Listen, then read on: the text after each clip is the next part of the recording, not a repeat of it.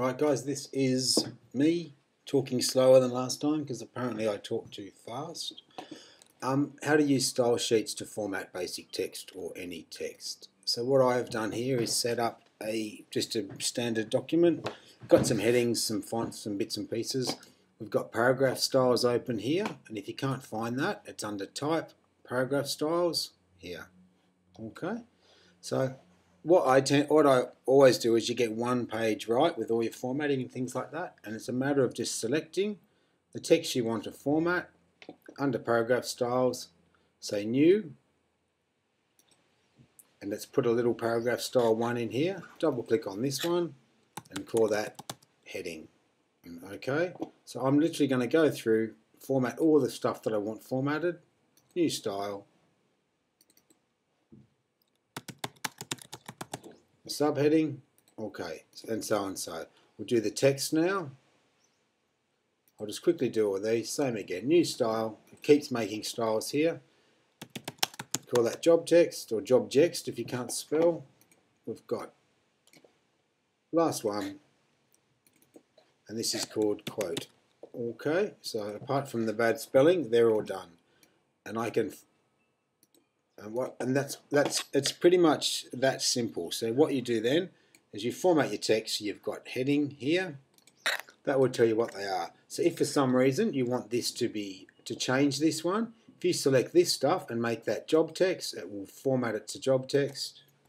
And if this was a quote, if you select the text that you want it to be style sheeted, change that to quote, and it will change to quote. And the good thing about it is you can edit it, and if you've got a 400-page document, it will edit 400 pages of text. As you can see then, I've left hyphenation on in this heading. So I could turn hyphenation off there, but what it would do was give me a small plus inside of the heading. So that means it's something, it is formatted with the heading style, but I have done something to it, which is the plus. And you can see there's a little window there. It says option click to clear. So if I hold option and click on the heading, it will take it back to the right one. So instead of getting rid of hyphenation there, I want to get rid of it in the style. So double click on the heading, go into hyphenation, turn it off, and here is where all this stuff can be changed. So go OK, so it will fix that. So if say for example, I want to edit my job text, I want to make it to be a coloured. You can, so you double click over here in the job text one, basic character formats. I might make it a bit smaller. Indent, spacing, color, everything's in here. Okay, so character color, I do want it black, I just want it to be 70%. Change that to 70, okay, and that'll change the entire document. And so where style sheets are good, so we've got a new page here, and in that page I've got text. Type, fill with placeholder text, and I know just with a couple of returns, I can select all of my text, Command A, go back to my style sheets and change it to job text. Select the heading text. There's a subheading on that page. And this one is a quote. So you can see that's it basically. So you get your text in there, open up paragraph styles, get your text to the right size, the right everything, create a style sheet, and then you can go back and forth. And sometimes you might want that one just to be bold or to be a different color.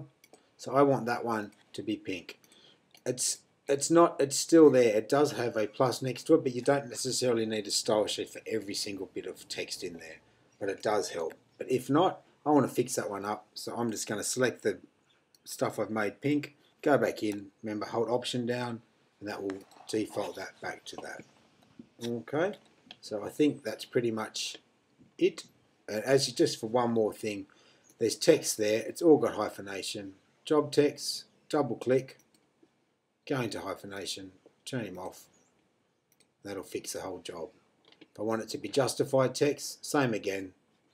As long as I'm in there, double click, indents and spacing, I want it to be full justified, and it will justify all my text. Okay, so this is Gav, cheers.